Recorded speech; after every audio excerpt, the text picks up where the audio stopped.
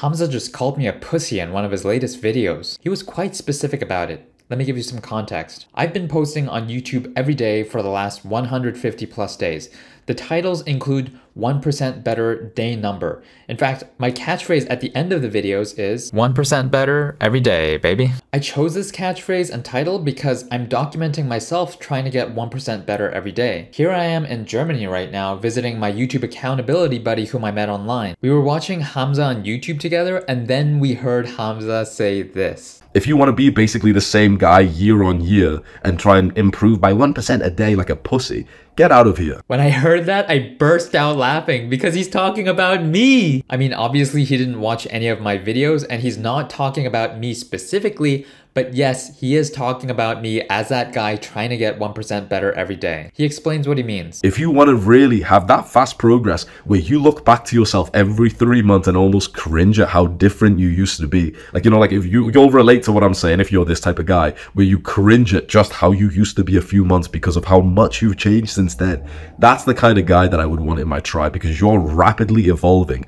whilst most people, including those on self-improvement, cannot catch up to this. So Hamza is saying that an improvement of 1% better every day is not fast enough. Now, I get where he's coming from, knowing that Hamza drastically changed his life in a few years from living off government welfare to becoming a millionaire, but I think he's totally wrong about 1% better every day not being enough. James Clear made this concept of 1% better every day popular in his book Atomic Habits. Here's a graph showing what happens if you get 1% better every day. If you get 1% better every day for a full year, 365 days, you are over 37 times better than you were in day one. 37 times! So in that sense, even 1% better every day is probably unrealistic. But as Jordan Peterson says, even 0.1% better every week can be transformative. It's okay to not be in a very good place if what you're trying to do with that not very good place is make it better. And one of the things I really have learned as a clinical psychologist is that you just cannot believe how powerful incremental progress is.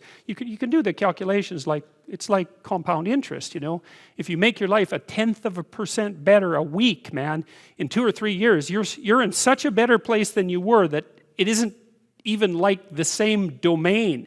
And if you keep that up for 10 years or 20 years, you know, especially if you're young and you start early, you start to straighten yourself out and fix the things that you can fix, you can transform your lives in ways that are completely unimaginable. And God only knows what the upper limit of that is in terms of human possibility, because we are amazing creatures, you know, when we really get our act together and stop running at 10% of our capacity. That's such a powerful message. Even 0.1% better every week, or no matter how small, if you keep improving every week, your life will be transformed and unrecognizable in a couple of years. Now, Hamza says to radically change your life if you want radical success. Go to bed by 6:30 p.m. and wake up at 3:30 a.m. like him. Work for 4 hours first thing in the morning, work out for an hour every day, read books for 3 to 4 hours every day. Do what he does to radically change your life. But what if you can't even get yourself to clean your room? What if you're doom scrolling for 4 hours every day? Can you really get yourself to stick to a strict routine like Hamza's? What'll happen if you try to change everything in your daily routine all at once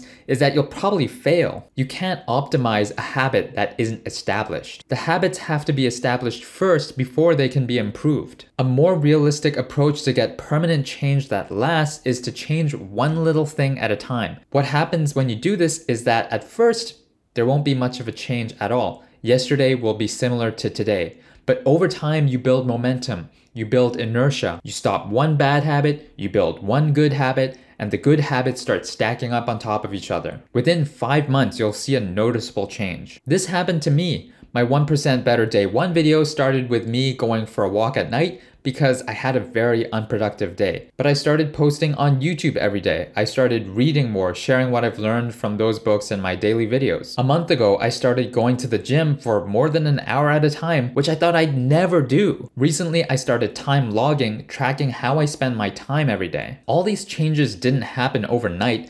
They happened within 5 months though. I don't know how much better I am than day one, but I'm quite a bit better and I'm just getting started. Some days and weeks I slip. Maybe I binge YouTube or TV for hours, but slowly I am becoming more productive with my time, and I feel like I'm on an upward trajectory. Once I get back home to Canada, I want to drastically cut my YouTube watching time, post at least 2 weekly videos on top of my daily videos, and read books for at least 1 hour almost every day. I'm sure that if I keep improving incrementally like I am now, my body and life will be drastically different in a couple years. Incremental improvement is powerful. Hamza shouldn't underestimate the power of incremental improvement, and neither should you. So 1% better every day, baby.